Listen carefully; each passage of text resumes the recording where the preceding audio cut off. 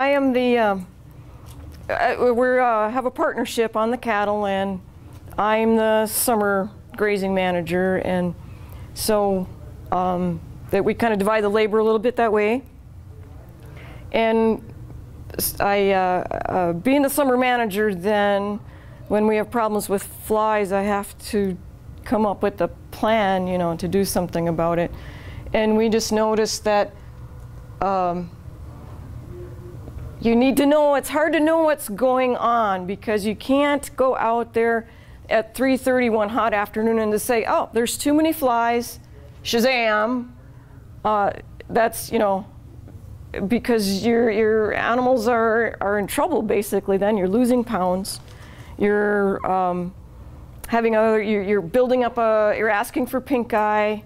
You have a lot of economic things coming up behind you like a train when there's flies going on.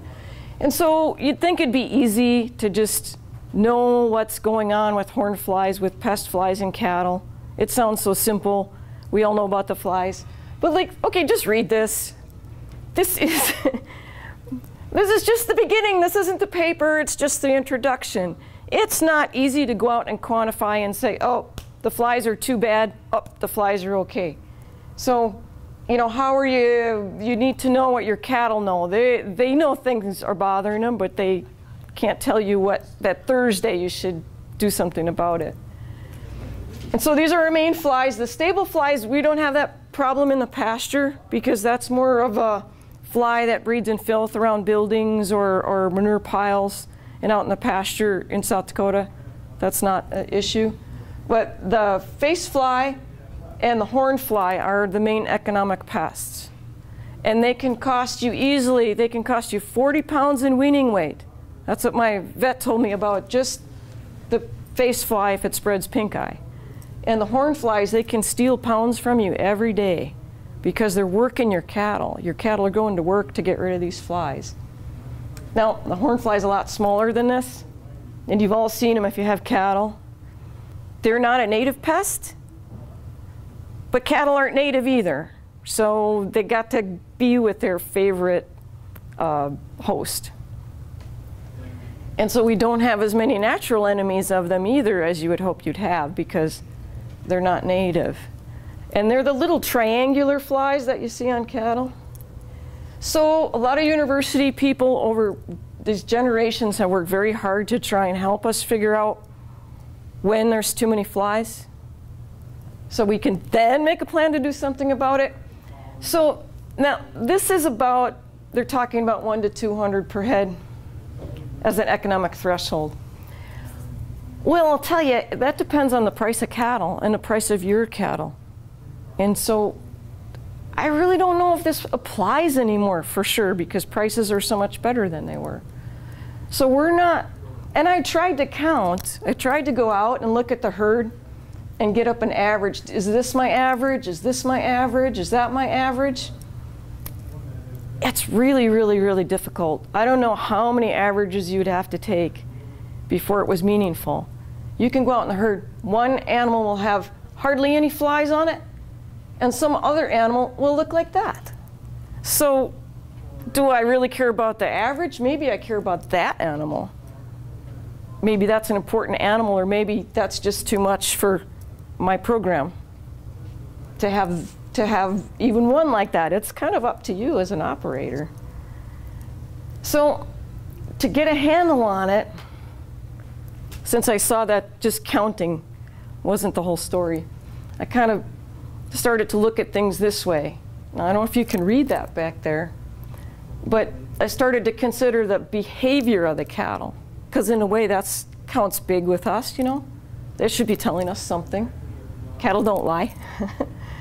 And so if you look up here, there's tail swishing, which I felt was like the first sign that you have some flies. And then head swinging. When the flies are worth, they start throwing their heads back and forth. And if you have cattle, you've always seen that. And then are they stamping? That'll tell you that you might have a stable fly problem, because usually the horned flies aren't making them stamp. So you're getting all these messages from the cattle behavior. And do they yard up in the corner? Like this is this is if you have cattle, you know, you've seen them do this. They go against the wind and they get in the corner. Are they gaining weight when they're in that corner fighting flies? They're not. They're not utilizing your pasture as well. So maybe that's one of the things that's going to trigger you to take some action or make a new plan. If they're yarding, I've got wetlands, and mine are wading and swimming across. That sounds just fine, but they were wading so much, a cow got mired, which cattle can get mired, and she injured herself. We got her out, but she was injured, and she's in my freezer now. So, and then this just milling, we'll call it fighting flies is sort of like the slang term for it, this milling. Well, you know, you don't really want to see that either. Got a few runny eyes?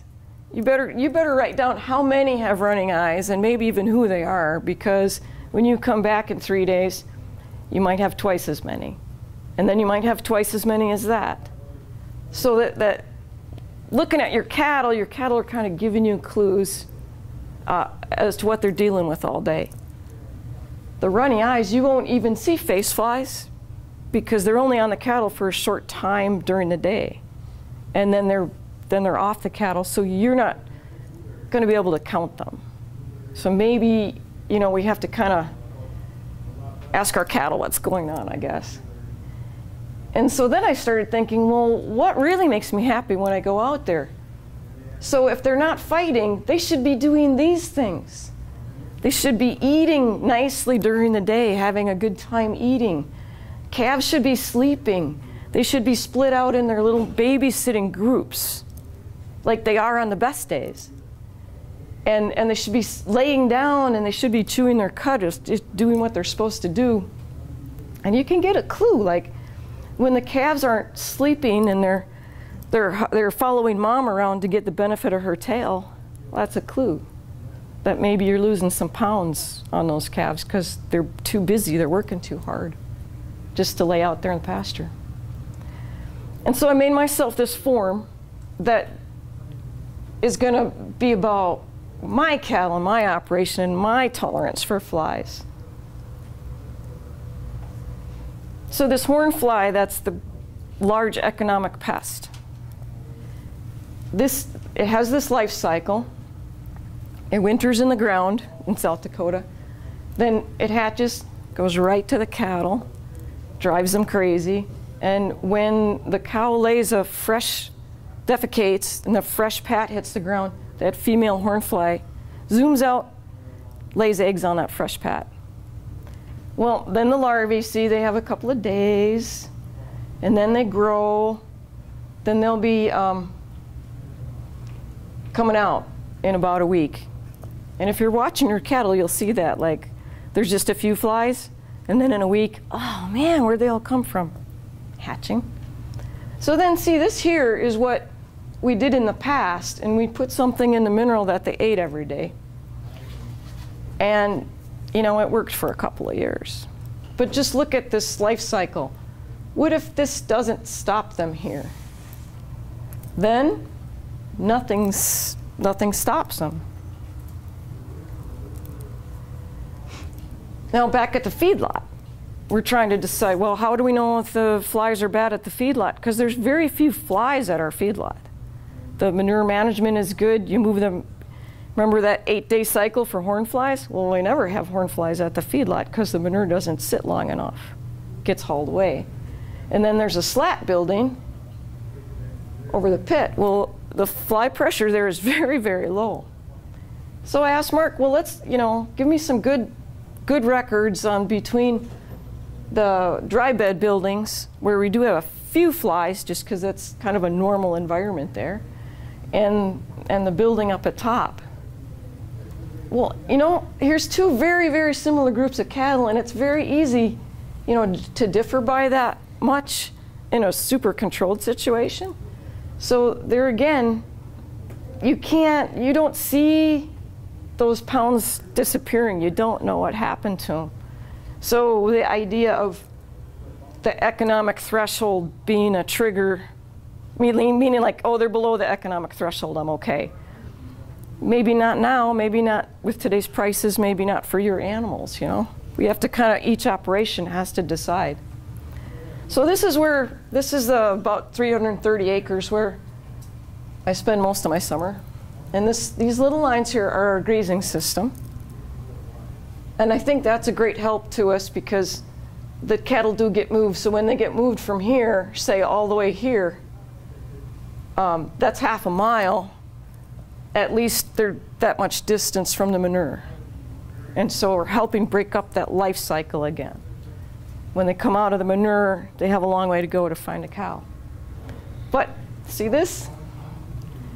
Okay, I have to remember that what I do, or my average on my animals, is very much influenced by my neighbors. These are all different cattle herds here, all around me. So I'm not an island. I'm not going to be able to just, you know, solve my own problems all by myself, because I'm still going to have flies. When the wind blows this way, I'll have flies from here, here, here, whichever way the wind blows. And I think that's pretty typical. I mean, that's pretty common for my area. And so I'm not going to take credit for like thinking ahead of this problem. I'm going to admit that this problem came up and knocked me off the railroad tracks. Because this is what happened for us. We were doing what responsible people do, and we were feeding us fly control, and that failed. And then that same year, so we have the vet come out, treat this pink eye problem, and pour them. Okay, we're going to solve it. No, didn't solve it. What solved it was the summer, the weather in South Dakota froze out some flies. And that'll deceive a person very easily that the weather might have killed off the flies, or the natural environment somehow has killed the flies, and you might think it's what you did. But you can't always be sure that what you did actually got rid of those flies for you. So then the next year is like, no more feed through. I realized that was a big mistake. We'll not do that. And I put just a few ear tags on the mineral barrel that we feed out of the holder, instead of putting them in every cow and every calf. Because that's an ordeal in itself, actually. And I have news from lots of people that those don't work that great either. And then we did have one time during that summer where then we sprayed them. And we knew we couldn't use permethrin. That had already failed. So we did what's recommended, and we switched to phosmet, which is organophosphate you can buy in the hardware store. Great, worked. Then you see what happened in 2014. We got in a bind, and we were going to use that phosmet again, and it was just the most spectacular failure that you could ever see. But you had to be paying attention before and after to see that it didn't do any good. And so we sprayed them this first time in 2014, and I texted Mark, and the grant had just started then, you know. And so Mark and I were kind of getting on the same page, and I texted Mark and said, phosmet failed at the pasture. He texted me back, it failed at the feedlot too. Just a big flat zero. So then this other chemical here, this isn't the chemical, this is the active ingredient, and Lilly makes it now. And I had read about this chemical a couple of years before, that it was not as toxic to the non-target insect species. And so I found some of it, but it already wasn't being manufactured anymore. So I found some in a warehouse. It was perfectly legal to use, but there isn't any more, you know. And that did work. And worked in the feedlot and at the pasture, just 98% control. We went out, and instead of hundreds of flies, we had 1 per animal. So, I mean, we still had to use pesticides. We don't really wake up in the morning wishing that we could go to the pesticide store, but we didn't want to kill cattle. I mean, there's a choice there. So you can see by what that cost us, these failures. So we all know that there is such a thing as pesticide resistance, and it's well documented that happens with cattle at pasture. And pesticides are cheap when they work, terribly expensive when they fail. And that was kind of the saddest part, that we use the chemical and then it failed, and then you just really feel like you've just got to fix this somehow. And another chemical is going to have the same troubles. So help wanted. It's like, oh, what are we going to do? The chemical store's closed. What are we going to do? And we'd read about dung beetles, and I just wasn't smart enough to catch on earlier, you know, that. So I started to look for them. Did find some in 2014, you know, after the spraying and everything. And, oh, actually, fall of 2013, I found some. And it was actually pretty exciting. Like, you just don't expect to turn over some manure and find happy insects in there. But there's a lot of things in manure. Manure's alive. And so we thought, well, maybe more of those insects is one of the things we could do for ourselves. We could not feed, because when we fed, oh, I'm a little ahead of myself there. So when we fed the fly control and the mineral, and you remember the slide, it breaks up the life cycle of the fly until you get resistant flies, and it doesn't. Well, in the meantime, it also is unhealthy for the larvae of these good insects that are living in the manure. So when this life cycle of this good insect encounters the chemical in the feed through fly control, then this good insect's life cycle is broken. And there isn't a lot of research. It doesn't, you can't easily say, oh, it killed 30%, or it killed 20, or it killed 90. You have no idea. I'm pretty safe to say nobody has any idea if it happens in your pasture. So this was one of the things we decided that, no, we should keep those and get rid of the things that fail us. So then I went on the net looking for things, and I came across some plans for a contraption. And my unhappy dog is modeling here. He's like, this isn't right, so maybe we can do this. But, so pesticides can fail because there's such a thing as resistance. Dung beetles are great, but you can't just like go to the store and buy them either and say, oh, now get to work. Like, be great. You could get a 5-gallon pail and say, fix this. So you can't buy anything. But to keep this train from coming up behind us and hitting us again, found this contraption, invented in, I think, the 1930s. And it's called a Bruce box, or a walk-through hornfly trap. And you can see here, University of Missouri, they built one and they tested it, and it worked.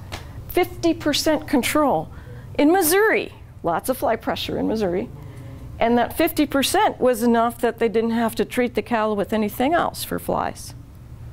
Oh, now we're talking. Because there you could see that you're not going to easily develop resistance to this. And at least it's something else, another arrow in your quiver to keep this to keep the flies from running you over in that train again. Now, this one was really expensive because it's the first one that's been built in South Dakota, or I don't know, it could be the first one built in decades. I can't find anyone else who has one.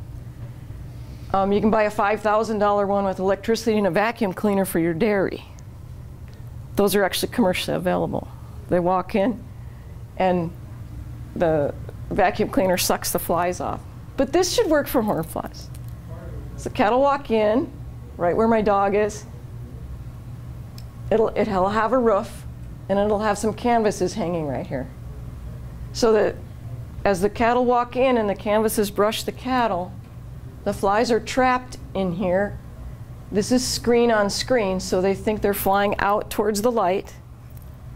And instead of getting out, there's little slits in the screen they're supposed to, and they did in Missouri, crawl into the slits to get to the light, end up trapped between the outer screen and the screen right here. And I would have just thought it was kind of a crazy idea, but they tested it in Missouri and it worked. And they didn't have any, they didn't really have any bias. They probably didn't even expect it to work, but they reported that it was successful. So we built this. This is ours. This belongs to the grant, and it's ready to go now in the spring. Just needs that roof. But if I put the roof and the canvases on, you couldn't see how it was made. And it was so exciting for the welder who built the frame. I had to have a welder build the frame and then a carpenter build the boxes. And it was sitting out by the welding shop. And he told me I had to come and get it, take it home, because too many cattlemen were stopping by asking questions, and he couldn't get any work done. So it was interesting to people, I mean, regular commercial cattlemen. So I think they're having the same problems that I'm having, that they want to control flies, but you can't just go to the store and buy something to fix it. What and keeps the flies from crawling back out of it? Oh, there's screen on both sides. So after they get in those little slits, they just can't find their way back out. So it'd be like if your window pane had 2 screens and there's a hole on the house side and the flies got in there, it's very hard for them to find their way back out the hole. That's why it had this, see how it's like an accordion? So the accordion folds totally confuse them. So on the way out, they're crawling into the fold, and there's a slit there. They get inside. Well, on the way, if they're trying to get back the way they came, well, no, they end up in the apex of the fold again, rather than crawling at the tip and getting through. Hopefully, over time, they don't get so clever that they figure it out, but I kind of don't think they will. I think I have time. Yeah, it's supposed to work. There's little clean-out doors here for dumping out the dead flies. Yes? Oh, okay. Because you get 100 cattle, that thing's going to fill up with flies. It's going to be gross. It's going to make great pictures. Yeah. This is the other trap we built, and this is an interesting one. It was first developed for tsetse flies in Africa. And I'm thinking, that sounds good. You know, flies in Africa, I want to get my flies. They can't be tougher than that. And it's been right now, this is the only website up today, but before that at nztraps.com, there's been quite a few papers done on it. Particularly this paper was interesting because it was trying these traps in Canada, where you get a lot of species of flies, very similar to what we have here. And they did great trials on it. It catches a lot of different species. So my horn flies, maybe I can cover them with that mechanical walk-through trap. And then my other species, of which there's really quite a few that can be a problem, some of them at least might be attracted to this.